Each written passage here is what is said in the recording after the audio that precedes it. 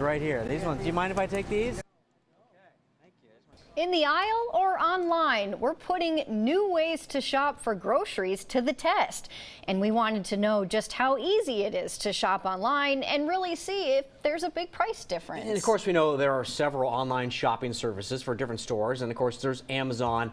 There are a lot of variables. So to try to control for those and to get a good apples to apples same day price comparison, we worked with Fred Meyer to compare shopping the old-fashioned way with their online service versus the independent Instacart delivery service.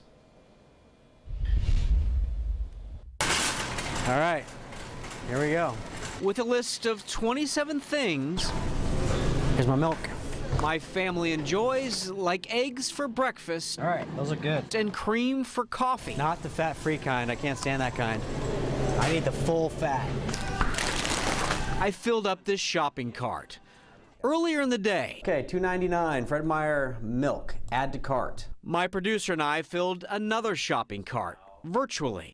My son likes Honey Nut Cheerios. We ordered the exact same items from the same Fred Meyer through their pickup service, which used to be called ClickList. And right after that, we did another round of online shopping. So now we're doing Instacart. This time we used the third-party service Instacart. Again, we tried to order the exact same things, and I was also able to use my loyalty card for discounts.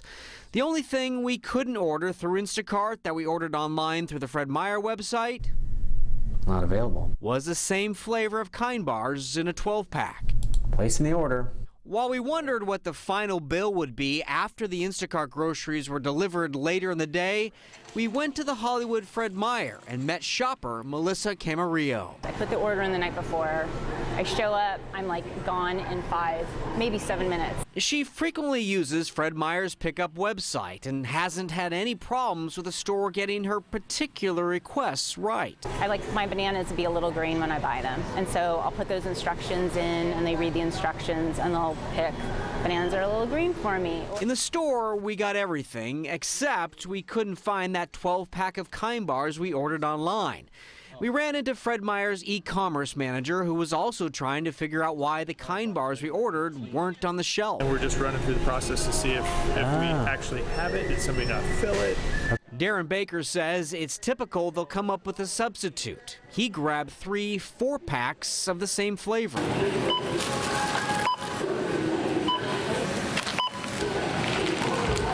When I checked out the old-fashioned way, the final bill was $110.22.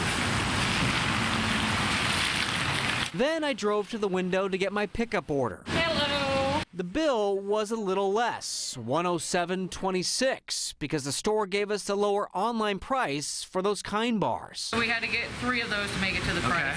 Again, that's the substitute for the 112-pack. We also didn't have to pay the $4.95 service charge, which was waived as part of a promotion. Hi, how are you? After finishing with the store, I went to a friend's house to receive our Instacart delivery.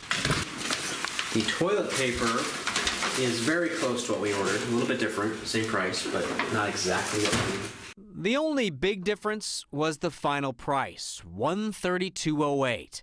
It was $110.34 for the groceries, plus a $3.99 delivery fee. We tipped $11.03, and then there's another service fee of $5.52.